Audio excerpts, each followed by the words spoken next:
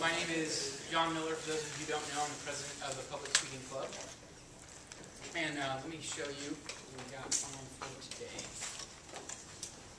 Okay. We're actually going to get to some of these icebreakers a little bit later, after I talk to you a little bit about some 10 biggest public speaking mistakes. These are kind of interesting. I think you guys might find these pretty entertaining. Some of you may have done some of them. I've certainly done some of them. So I'm going to run through those with you real quick. We pulled it up from Toastmasters. And for those of you who don't know, Toastmasters is a international organization for public speaking and for leadership. So these guys know exactly what they're talking about. So the first thing, and you guys can just kind of follow along with me, is starting with a whimper. This is kind of funny because I think a lot of times people they don't have enough confidence when they start to speak, and so immediately you set a tone for your speech that is far wimpier than you might like, and I think setting that tone incorrectly, improperly at the beginning can have a large negative effect on the rest of your speech. Secondly, attempting to imitate other speakers. Sometimes this is good when you think about like acting, for example. You want to act like a certain character. But in this scenario, when you're speaking, you want to be yourself. People don't want to go up there to hear someone else. They're there to hear you. Thirdly, failing to work the room. So this is a big challenge, is when you have an audience, doesn't matter how big, you want to work the room, you want to be engaging, and you want to be interactive. If I sat up here and just talked to you guys and didn't look for feedback like we kind of did at the first meeting, it would be far less entertaining for all of you. So that's part of working the audience and keeping them engaged throughout the entire presentation or talk. Failing to use relaxation techniques. So whatever you need to do to keep relaxed, you want to.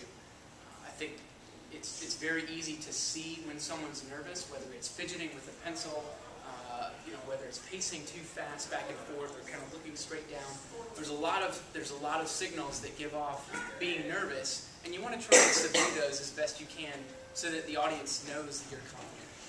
The next 5, Anita is going to give for us. So the next one is using someone else's stories. Most people, even for the impromptu speeches that we do here, we feel like, oh, nothing relates to us, we can't answer this question, we don't have anything interesting to say. But these tips suggest that if you don't have anything interesting to say, you're just not looking hard enough. What about reading the speech? So if you're reading, so one more that fell under John's first 5 was reading a speech word for word. So that could put them to sleep. They'd rather you just email it to them rather than them having to sit there. And so that's really important. Don't just read it. If you have to like bold-face keywords or anything in between, then that could help you always.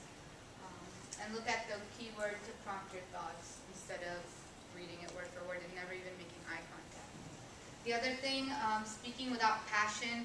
If you don't seem passionate about it, nobody else is going to believe you or want to listen to you or follow your guidance or directions or do what you say, pretty much. The next one is ending a speech with questions and answers.